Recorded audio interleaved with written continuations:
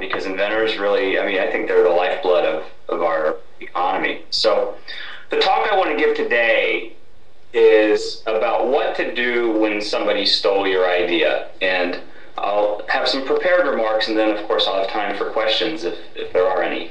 And in particular, I'm going to focus on the theft of patented ideas. So there are other areas of intellectual property that could be implicated when folks are you know, law of the jungle is prevailing and people are stealing ideas. But I'm going to focus on patents because that's where I've really devoted and concentrated my practice for over the last 18 years.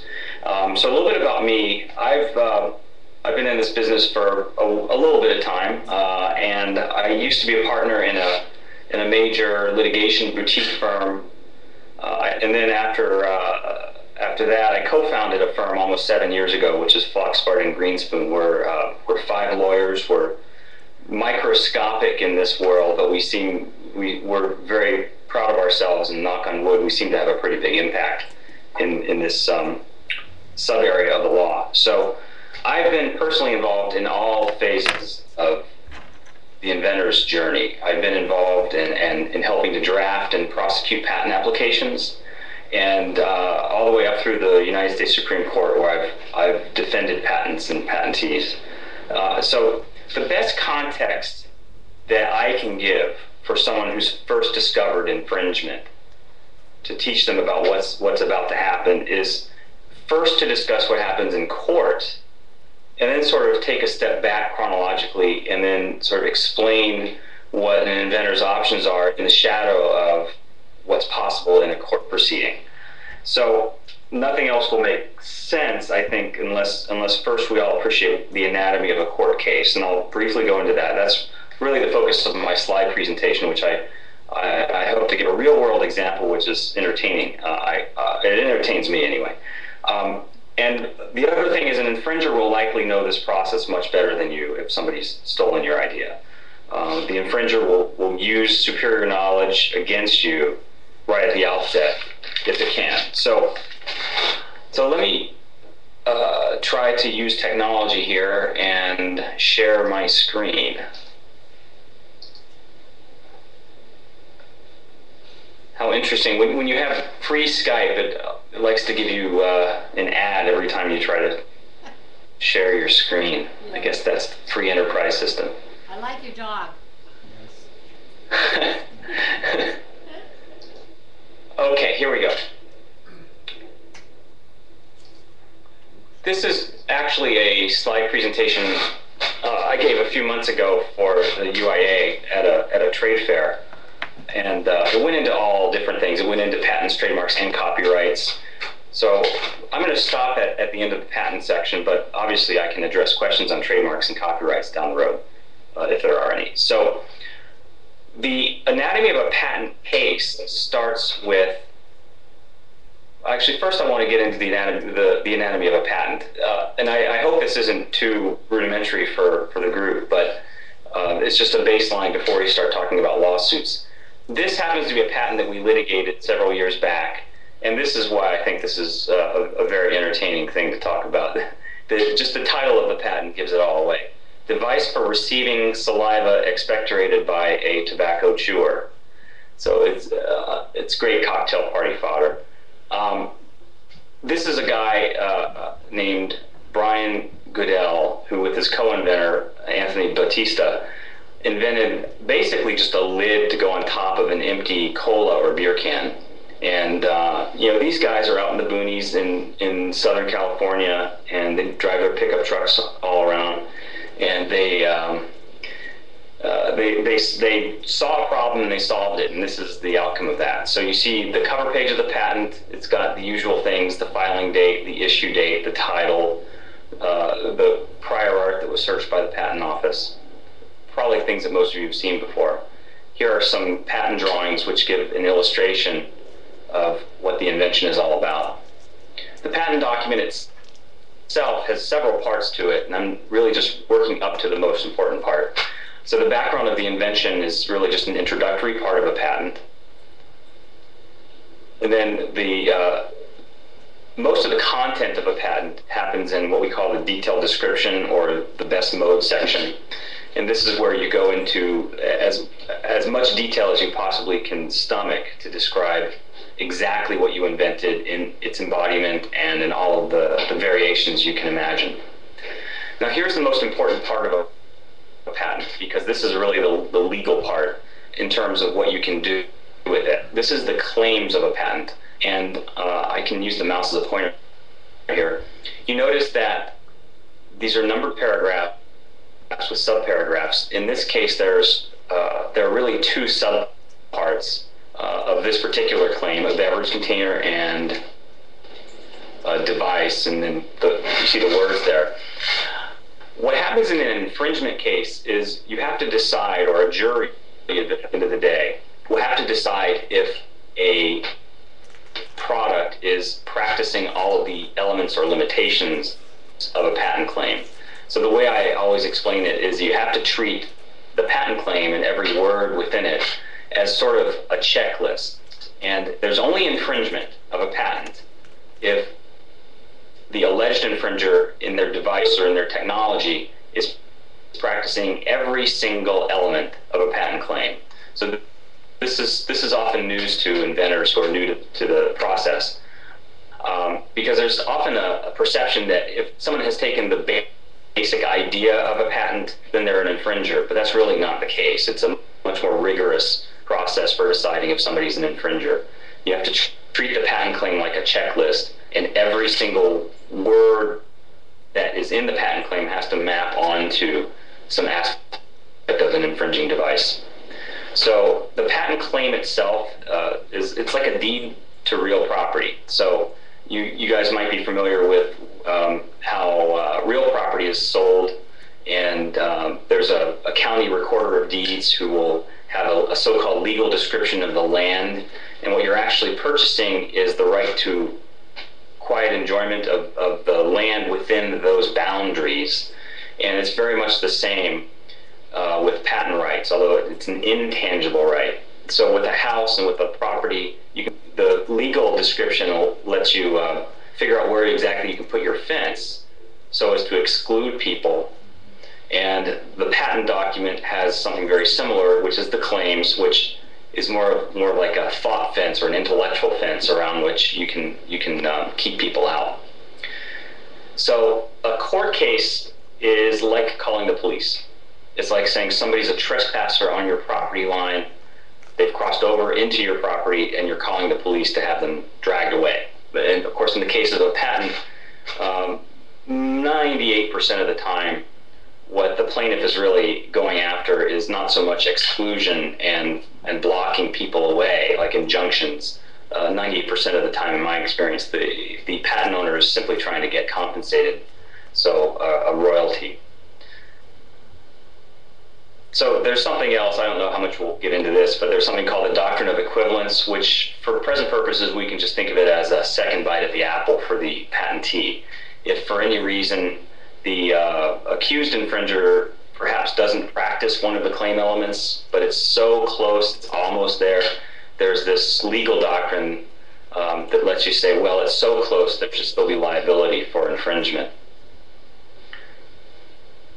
So in this particular case, with this particular patent, we found an infringer, or my client found an infringer, and came to me, and we started the process by, actually this is not the start of the process. The start of the process is one slide down. We tried to negotiate with the infringer, and we did this. There are many ways to go about this, and I'll go into some of the variations, but we actually surfaced, we wrote a letter, we tried to be friendly about it. We explained the infringement. This is the first page of the notice of infringement. But the negotiations failed, so chronologically what happened after that was we had to commence a lawsuit. So this is the lawsuit that we filed.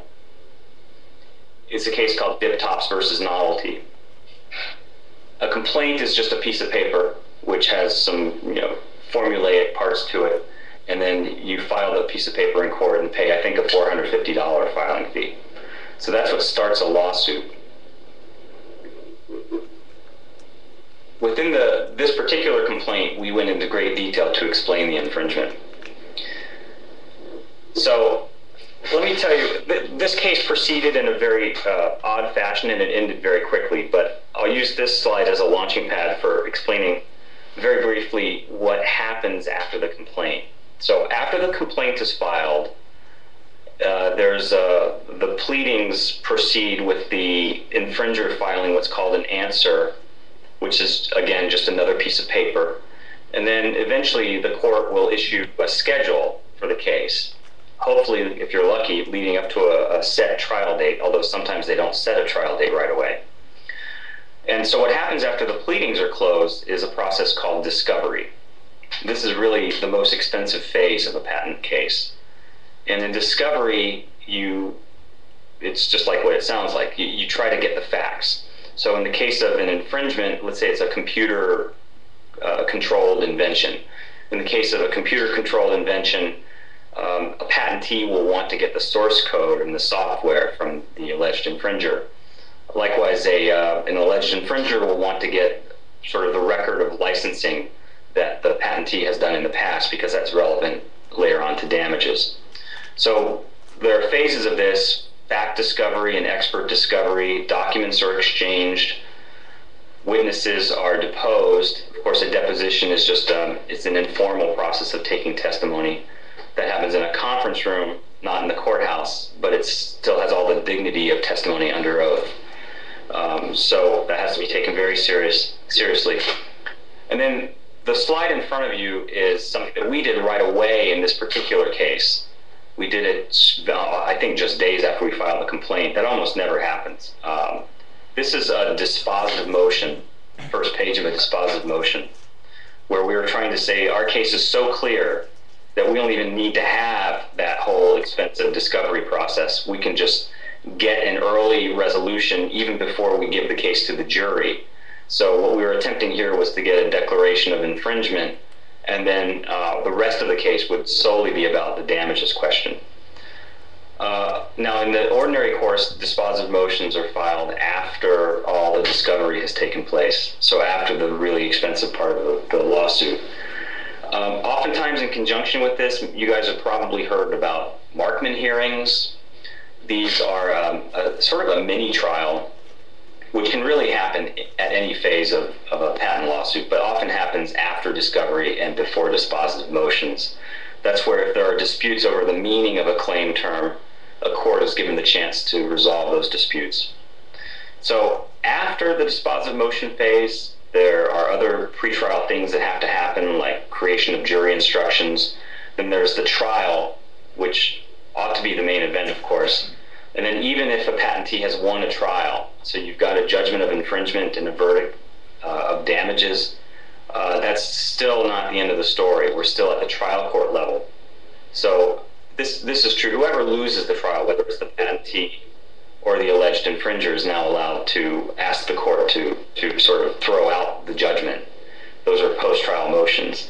And then, as you might imagine, even after that, even when the judgment is final at the district court level and all the post-trial motions have run their course, then there's a chance to take an appeal.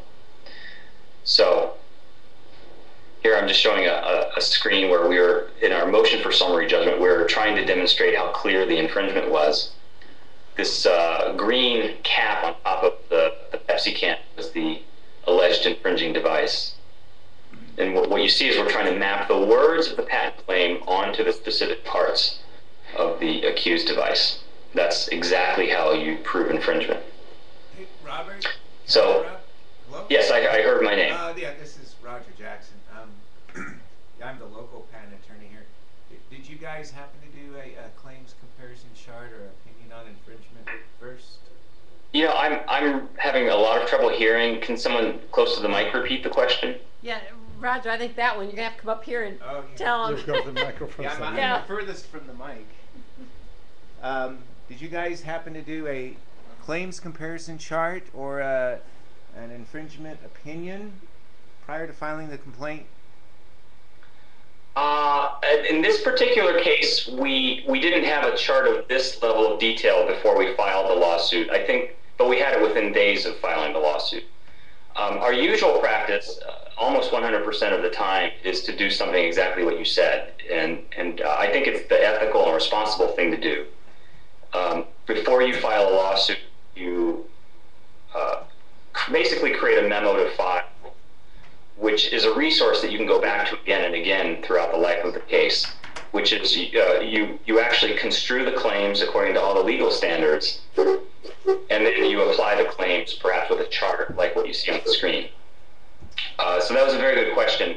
It's something that we do almost every time before we file a lawsuit. In this particular case, I think we knew we were going to do it anyway right after the complaint was filed, which we did within days, and this is part of the output here. Does that answer the question? Yeah, go ahead. Just Yes. continue on. How did your motion for summary judgment come out? Well, we settled, actually. So I was part of me, of course, was hoping that we wouldn't settle so that we could get this sort of remarkable early summary judgment for the patentee. But the case did settle, and of course, that's the client's decision to come to a negotiated resolution.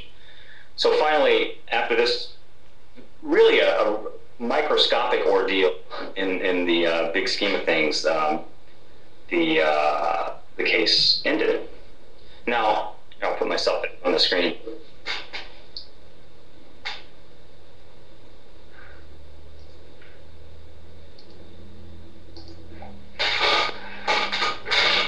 I think it's kind of funny. I have to click stop sharing in order to share my own image. So while all this is going on in the ordinary course of a normal patent infringement lawsuit, an alleged infringer has many tools, many weapons in its arsenal to throw against you, the inventor. So one of the tools in the arsenal is to use patent office proceedings to force the patent office to take a second bite, a second crack at your patent. The various flavors of this is almost an alphabet soup, but ex parte reexamination, inter partes review, covered business method patent review, post-grant review. While in a typical case, I'm actually dealing with this right now. I have an opponent who told me just today that we just filed a complaint, and what they're going to do is they're going to seek inter partes review in the Patent and Trademark Office, and so they want to find out if I consent to a stay of the litigation while they try to work out the validity issues in the Patent and Trademark Office.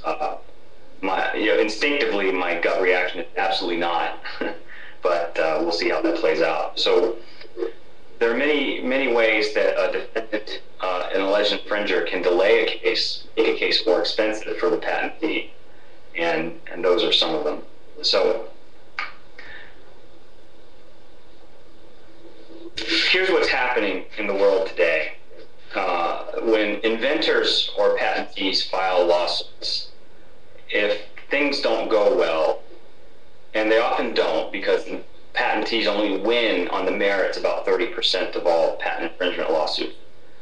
And that's 70% that just statistically on the merits the patentee is going to lose in court. It's almost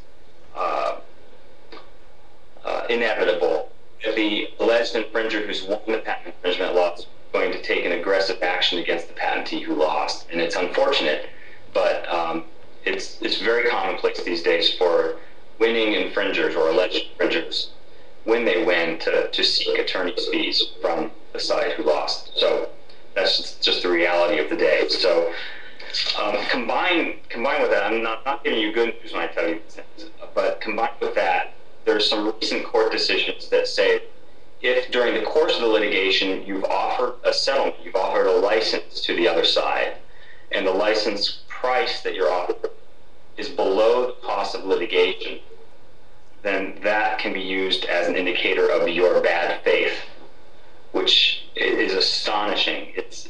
The world is upside down in some ways, because it used to be the case that if you offered a settlement of a lawsuit that was below the cost of litigation, not only was that the rational business thing to do, but it also was a check mark in your favor, showing your good faith, because you're not trying to hold up the other side for anything more than is appropriate. the reality of the world is that there's opportunistic conduct on both sides that happens. Probably not as much as you read about in the newspapers, in the blogs, but opportunistic conduct in the sense that patent cases are expensive. We, as the inventor community, have known for years and decades, really perhaps even into the 19th century, that alleged infringers will use the costs and burdens of litigation to try to grind the inventors and dissuade them from pursuing their rights.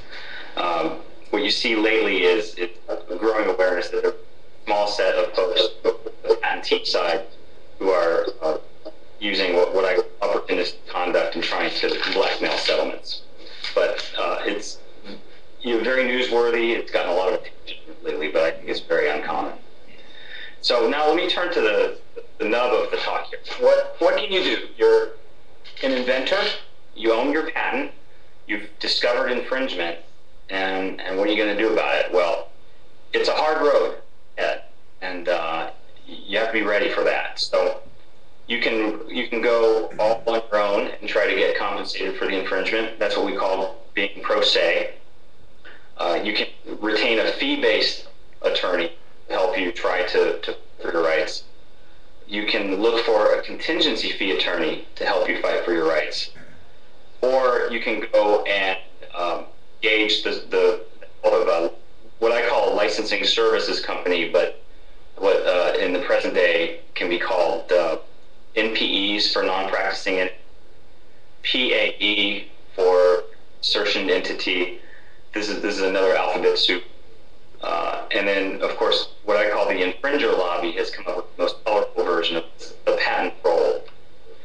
I think that's an epithet which really has no place in public discourse, but we see that all the time. So let's just call these licensing services companies. And there's not one size fits all in that area either. There are some folks there who help inventors only if the inventor sells the patent right, that's actually an outright assignment of the patent. Then there are other companies that will allow the inventor to keep ownership of the patent, but will take an exclusive license to the patent, which would itself give the licensing company standing to bring the lawsuit. And so in return for this, of course, the licensing company would really assume all the risks of litigation, risks of losing, and the financial risks as well. So a variety of terms are possible, and I've seen the gamut when I've represented those types of entities. So I've represented individual inventors who sue in their own name. I've also represented the licensing services companies. So sometimes there's an upfront fee, a purchase price paid to the inventor for the rights. Other times it's all back end. The inventor doesn't receive anything right away, but simply participates in any recoveries that the licensing company will receive. Now, the licensing company really, in a perfect world, doesn't want litigation, doesn't seek out litigation.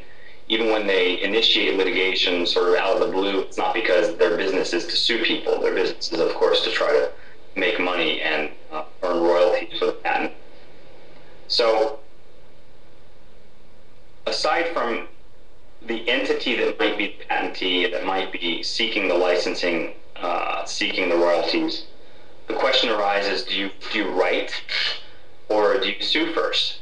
And that's always a very nuanced question that has to be addressed. And there's no one right answer or wrong answer. It depends very much on the situation. It depends on the gumption of the patent owner, as well as the sort of perceived aggression of the infringer, and as well as the value of the claim.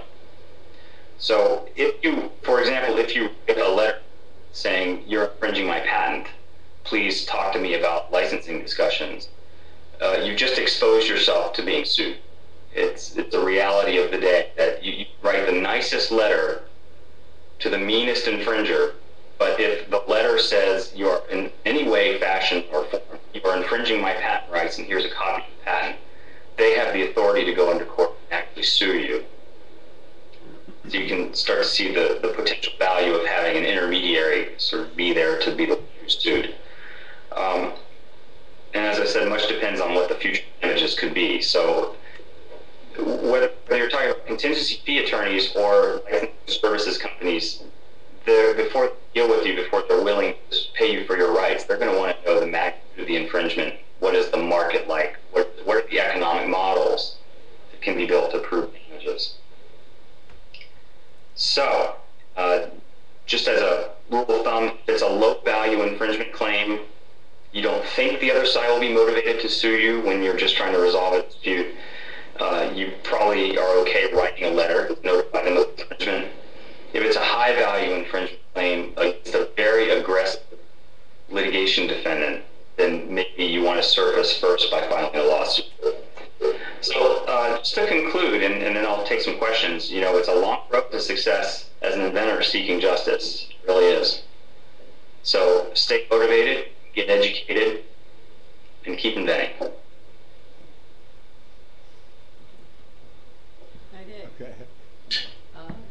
Robert, somebody have questions here? There was mention about the small claims court. Oh, yes. Robert, small claims court. Tell us Yeah, about it. oh wow, that's one of my pet issues. Yes, we need one.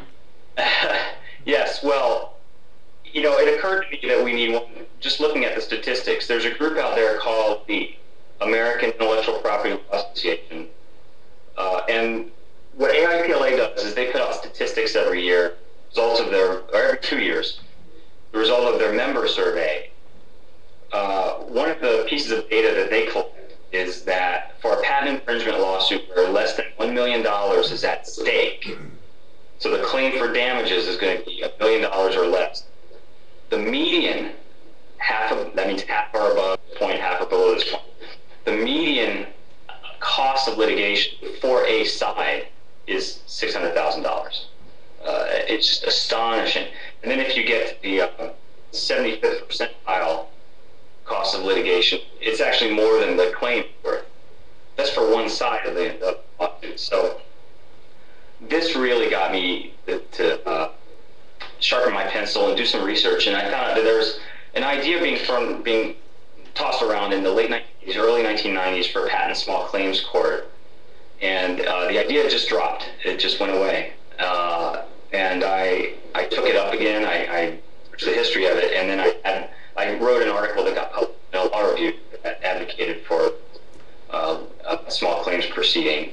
And that would be something that benefits both the defendants and the patent owners, because what the defendant community ought to recognize is that if we reduce the transaction costs of these disputes, if we reduce sharply the cost of litigation, then this rare situation of a patentee who's using his patent for hold-up purposes or blackmail won't ever go away, but that situation will be sharply reduced. The value of any negotiated resolution will be much closer to the actual, true or value of the claim. So currently, there's I'm a part of the Owners Association, and right now we're trying to have a voice in the current debates that are going on in Washington about whether there's legislation to deal with the so-called patent troll problem.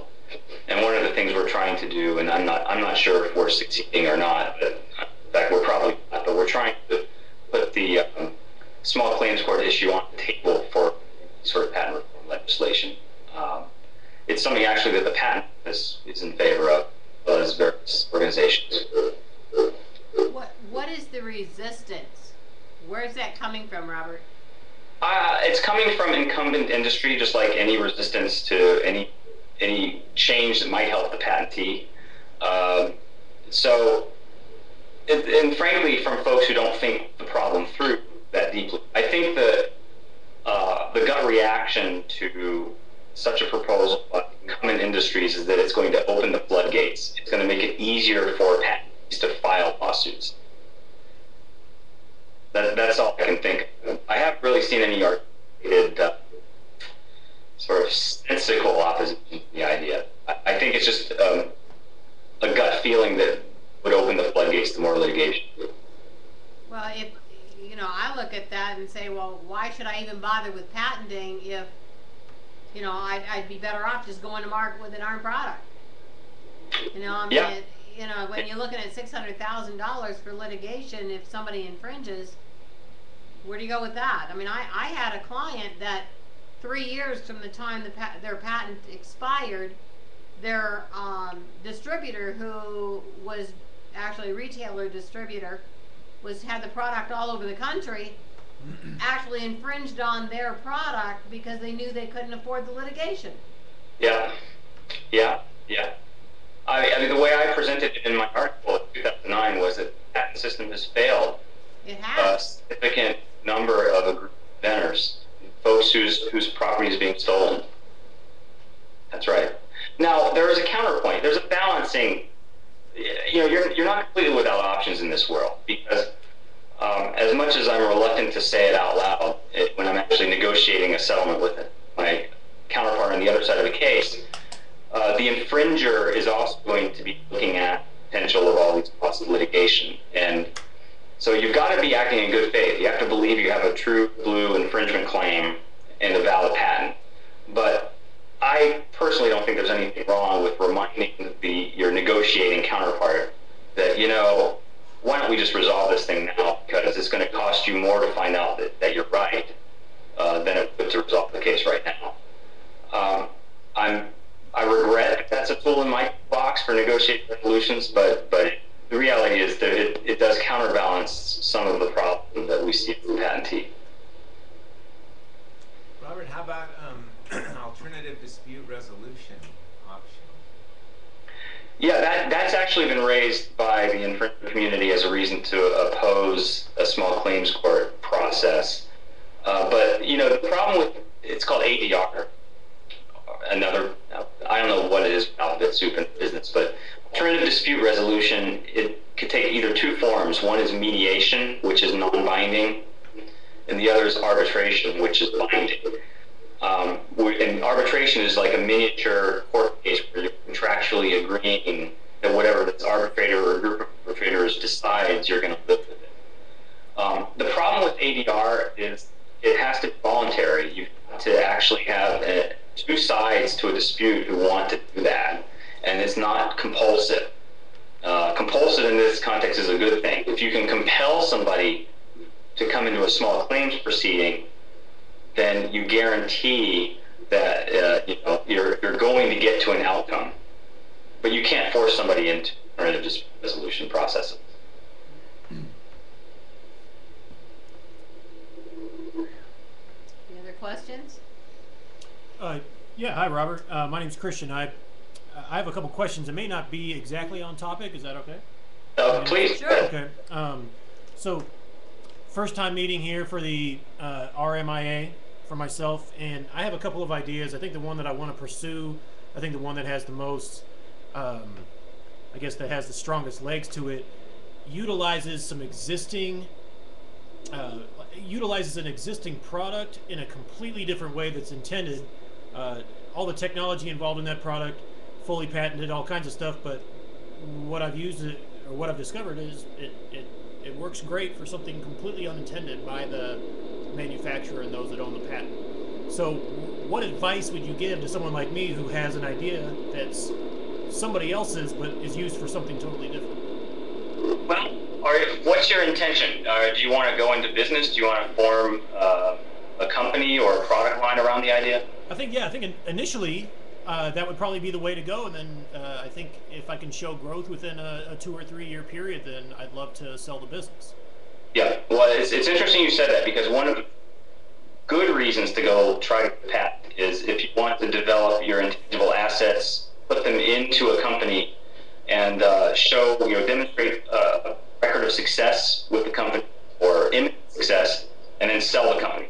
Mm-hmm. So, I mean, if you have an idea of becoming that kind of a startup where you, in relatively short time, you can sell the company, it's a good idea to get patents.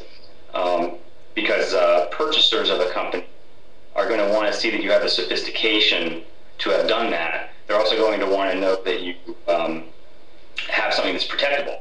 Sure. And sort of a very related point is that to get financing for the company, oftentimes, bank financing or venture financing, you get loans by securing those loans with your IP. So I'll start by telling you, you're thinking in the right direction. The patentability question you raised is a good question. It's one of the few questions that's answered 100% with 100% certainty by the statute itself. And the Patent Act says that can get a patent on a new, previously unknown use of a known object or item. So you can use something that already existed, but if you use it in a completely different way that nobody's done before, it's a non-obvious application of prior uses, then you can get a patent. Of course, your patent attorney is going to be responsible for deciding whether to do a prior art or state-of-the-art search. So, oftentimes it turns out someone's thought of ideas before like this, but if the search comes up that you're the first one to think of it, then the road should be clear for you to apply for that and hopefully get it. Okay, that helps. Any other questions? You said 98% of the time you're pursuing damages. Does that mean that the concept of an injunction is not a prospect currently? Have you been watching Apple versus Samsung in the news? No. That's a very interesting thing. So Apple v. Samsung, Apple has a patent or a set of patents covering its aspects of its iPhone. They tried to get an injunction against Samsung, and they couldn't, even though there was infringement after trial. Couldn't get a permanent injunction, and the reason was they couldn't show that the basis for customer demand for the product was the patented feature. So it's very rare for grant an injunction at the beginning of the case, and also still very rare for grant an injunction at the end of the case. That all changed. It used to be that it was rare to get a preliminary injunction, but it almost came with the territory to get an injunction after you win at trial. But now, recently, I think it was 2007, there was a Supreme Court case called eBay v. Merck Exchange, where the Supreme Court said that we should no longer presume that a patentee is entitled to injunction even after it's proved infringement and has a verdict and a judgment of infringement. So that really weakened patent rights back in 2007. A lot of folks, myself included, are philosophically opposed to the outcome in that case, because if a patent is a property right, what ought to come with the territory is the right to exclude. So it got harder to get a permanent injunction, and it's always been hard to get a preliminary injunction. The case that you described didn't sound like it covered a design patent. How is a design patent different than what you described? In a lot of ways it's identical. You analyze the issues, but in a lot of ways it's very, very different. So for the benefit of everyone, there are two flavors, two kinds of patents. One is a utility patent, which you saw in my slide images with the dip top. The utility patent covers new, useful, non-obvious machine, method of article of commerce, etc., etc. A design patent is it doesn't cover the things that you see in a written patent claim. Instead, it covers the ornamental aspects of a design as depicted in the drawings. So in the Apple versus Samsung case, one of the patents happened to be a design patent, and Apple, I think, got subject to a lot of ridicule in the blogosphere because the design patent essentially covered the rounding off of the corners of an otherwise rectangular mobile phone. So I suppose that was the ornamental aspect of the design. A lot of the prior art analysis happens just the same way as in the utility patent. So you have issues of anticipation, you have issues of obviousness, a patentee has to overcome to win at trial, and then you can get an injunction still, but be under the standards articulated in the eBay case, so it's still going to be tough, even if you win a design patent case.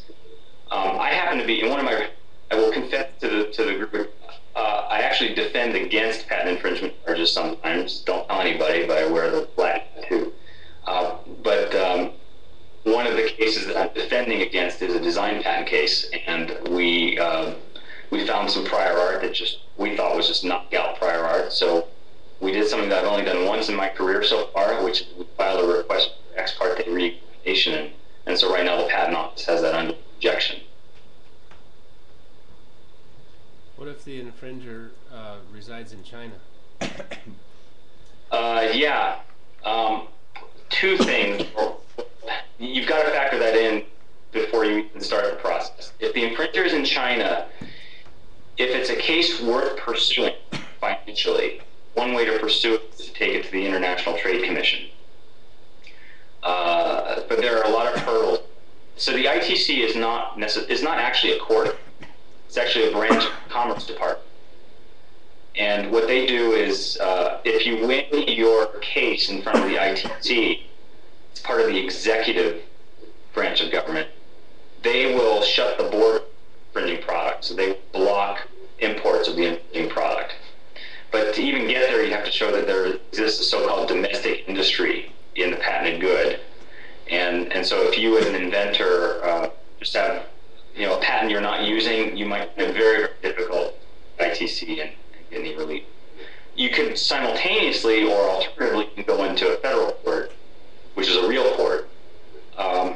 But even if you win the case, you might have trouble enforcing it, something like that, particularly for money damages. And in our experience, we sometimes still find it useful to go if the infringer is an offshore knockoff company, because it's happened before. Sometimes they just don't show up, and then you get a default judgment, and then you can wreak havoc with their business, even though they are trying to duck the United States justice system.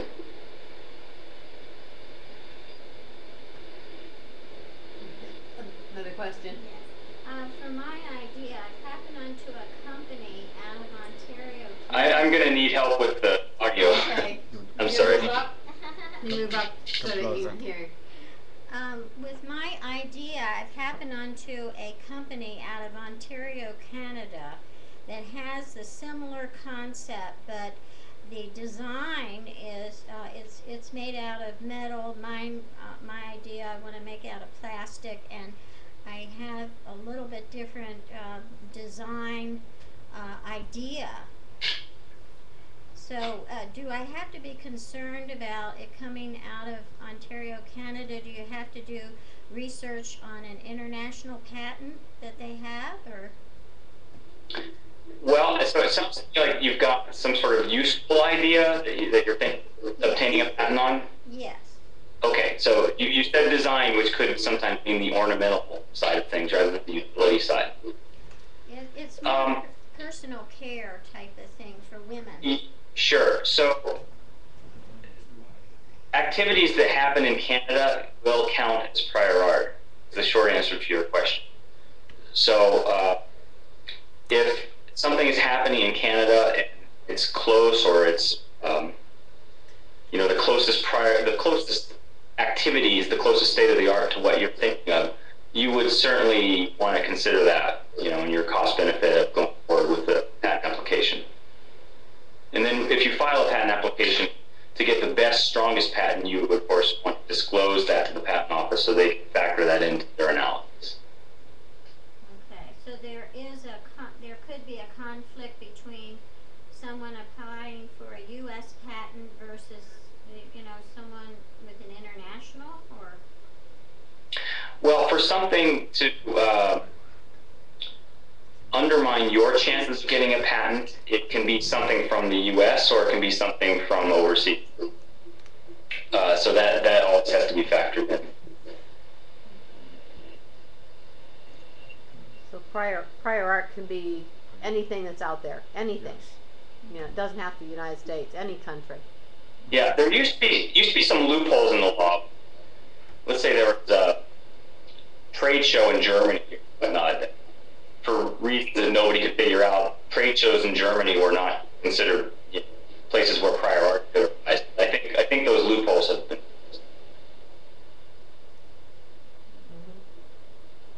Okay. I don't care if there's new software available. Is that on mine? That's yours. Just quit it. Get out of there. Closet, yeah. Okay. These little pop-up screens, they annoy you. Okay. Any other questions? Yes, I do. Okay, Alex has a question. There's Sure. Alex. Here's Alex. If there is a product on the market also produced in different country, and it's been there a while and they don't have a patent on that, and we're producing similar kind of product, can they start any kind of law case about that? Of course, it depends. I'm sorry, a lawyer. Probably not. I mean, if they don't have a patent portfolio or patent covering what they're producing, then they couldn't come after you. That would require a clearance search, a product clearance search, to really be sure whether they have a patent or not. But one thing to keep in mind, something may seem like it's in the public domain because you can't locate anyone who has a patent claim on it. But if it's a shape of a product or a configuration of a product which seems to have its own distinctiveness that you associate in your mind with the other company, it could have a kind of trademark protection, even though it's not patenting. So just imagine like the Coca-Cola bottle.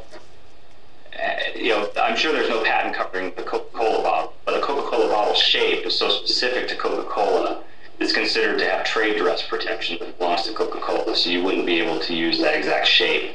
But that's for reasons wholly apart from the patent system. Did that answer your question? Yeah, absolutely. Okay. Thank you.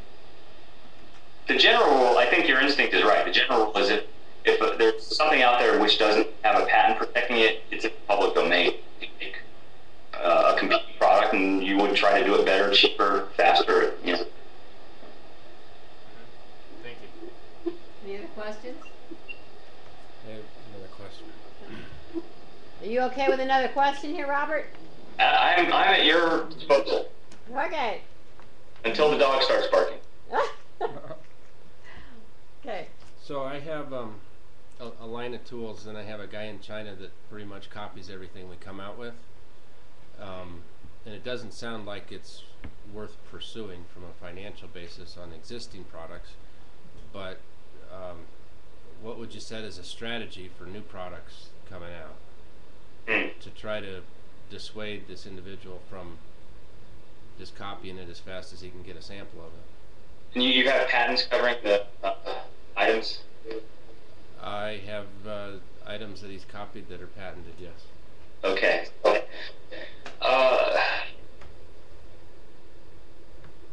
I think probably the best strategy, if you can't do anything over there to stop him, if you're not able to go into the International Trade Commission to get an exclusion order, the next best thing is to go to the retailers that he's selling through and make them aware of the patent.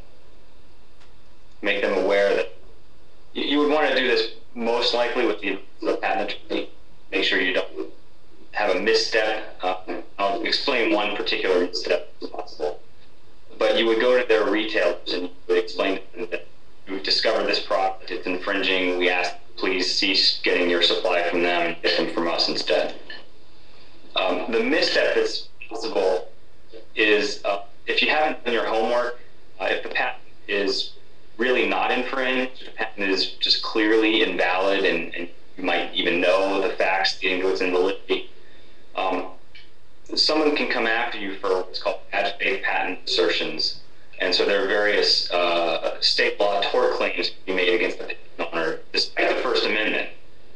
Don't get me started on that. But it is possible for an alleged infringer to sue a patentee who has simply told a third party that they believe that the patent is infringed.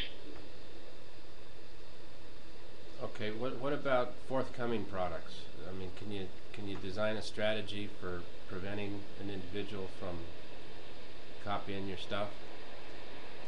I guess the short answer would be no. You can't prevent them from doing the copying. I think you just have to wait for the knockout to come and then take action based on the situation. Now, do you know the personalities involved? Do I know the personalities? Well, in the sense that do you know the factory who's doing it? Do you have a sense of the family connections of the person who's the leader of the factory or anything like that? I know who it is. Yeah, yeah. You could send a letter across the ocean and make them aware of your patent rights.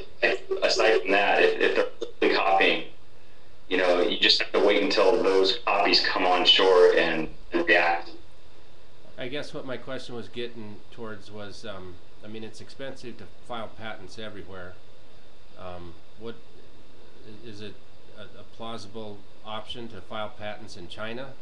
Oh, yeah, absolutely. In fact, now you have to comply with all their being on time to the patent office and being valid over prior. But China, oddly, last 10 years, they have some of the most patentee-friendly rules and processes anywhere in the world. I have one client where I helped him file U.S. patents. They're still in the process in the Patent and Trademark Office 2 years later, but he filed the same application in China, and he got an issued patent in China in 6 months. And what they do, they might have, this is good news actually, they might be going a little too far in the direction of protecting intellectual property, some people think. But if you have an issued patent in China, which like I said, in my experience, you might be able to get within 6 months, then the way they enforce patents, they actually send the state police, the jackbooted thugs, if you will, into the infringer's factory and shut down the production. So I'm glad you clarified, because I thought you were just talking about having a U.S. patent. But if you have a Chinese patent, that could be very powerful for it. Okay, can the thugs take guns with them? Yeah, they do take guns with them. Oh, good. It's really astonishing. How would you compare, Robert, I know you can't give specifics, but compared to the cost of a U.S. patent, cost of getting a Chinese patent? 1/4 to 1/2. A lot less expensive. Okay. So it's less expensive to file patents there? Yes, and the litigation is much less expensive. Viola. And do you do litigation against infringements in China, or do you know of someone that does that? I have a Rolodex. I mean, I haven't been involved in those cases myself, but I have a network of folks that I would to or refer people to. Okay, good. Okay. Yes.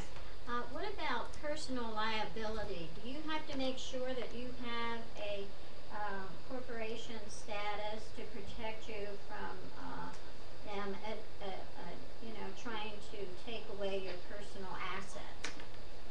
Yeah, that's an excellent question. We generally advise our inventor clients not to sue in their own name. We actually advise them to form an LLC and transfer the patent right into the LLC. You can be a 100% owner of the LLC in total control of it, but is, as the name suggests, a limited liability company. They're authorized under state law. For tax purposes, it's treated like a partnership. So for tax purposes, it's just you. You're not getting any benefit on the tax side. But what it does is it does restrict the liability to the assets of the LLC in case there's any downside in a certain patent. So that's an excellent idea. You really want to pay attention to the corporate information and make sure you're doing it right, maybe with a straight up business attorney, because the risk is that all that effort to create the limited liability shell could fail 5 years from now if somebody in hindsight decides that you didn't capitalize it correctly, or you didn't have your annual meeting, or you didn't comply with corporate formalities, or if they say you commingled the funds. This is called piercing the corporate veil. So you want to order affairs to minimize the danger that somebody wants the corporate veil to try to get to your personal benefits. All right. Thank you very, very much, Robert. Lots of very valuable information. We have your contact information on our website, and everyone has it. And I really